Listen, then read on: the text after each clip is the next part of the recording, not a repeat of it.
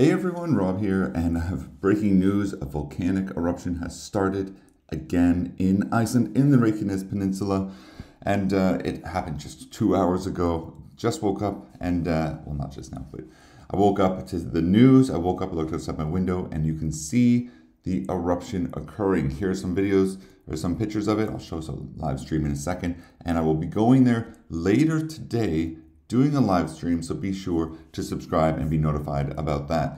But of course, let's talk about this. The eruption started just north of Grindavik at 7:57 a.m. here in Iceland. Source of eruption was at Sundnøksgötur, north of the sort of barriers at Grindavik.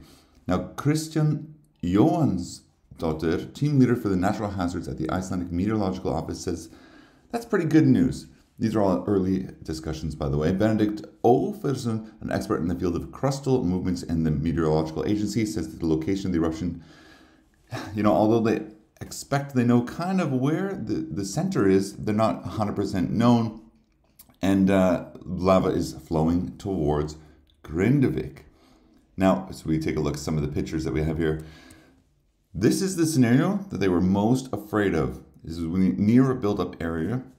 And, the lava is flowing both east and through the defensive barriers that have been built around the north of Grindavik. So the south and the north part of this barrier. This is all coming from Thorvaldur Thorason, a professor of volcanology at the University of Iceland. He says in an interview with MBF that about the eruption that just began north of Grindavik this morning. The good news, it appears to be low power, and hopefully it will just continue to diminish steadily so that it will be a low power, short-lived eruption. Lava won't spread too big. Those are all the ideal scenarios, he says. He also says good news, the lava is, although flowing to the south, the barriers are holding a certain amount of that lava on the north side of it.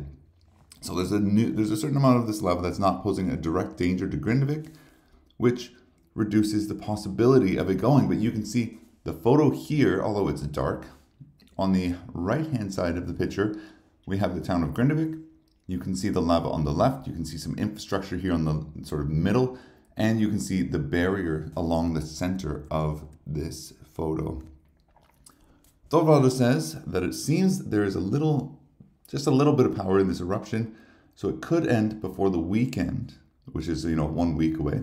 But nothing's certain. The worst case scenario would be that this eruption was able to hold the power for a bit longer, last for a few weeks or months, and it could produce a much larger lava bed underneath. Seems like the eruption was formed, again, just before 8 a.m. and crosses the barriers a short distance north of Grindavik. Taking a look at some of these other photos here as well that are coming out. It's basically, it looks to a lot of people, including the head of the police in Sundnes, that it's heading towards Grindavik. They've evacuated the town of Grindavik. The Blue Lagoon, the hotels and everything at the Blue Lagoon just opened. They evacuated everywhere in the area, including the Blue Lagoon. And they're just waiting to see what's going to happen. Let's take a look at where this actually occurred. We can see the purple area up here in the top right.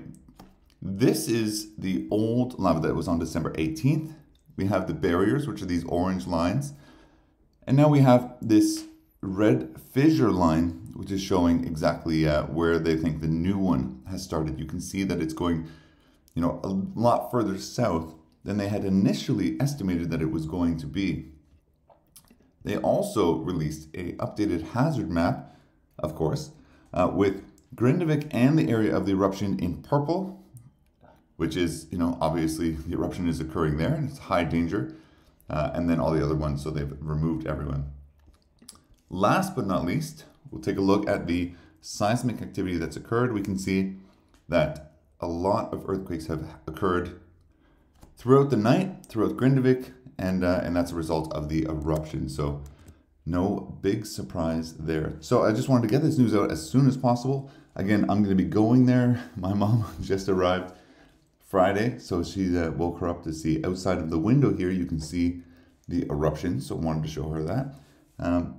And yeah, we'll be driving there as close as we can get later today. So don't forget to subscribe and be ready for that live stream. So thanks so much for watching, and stay tuned.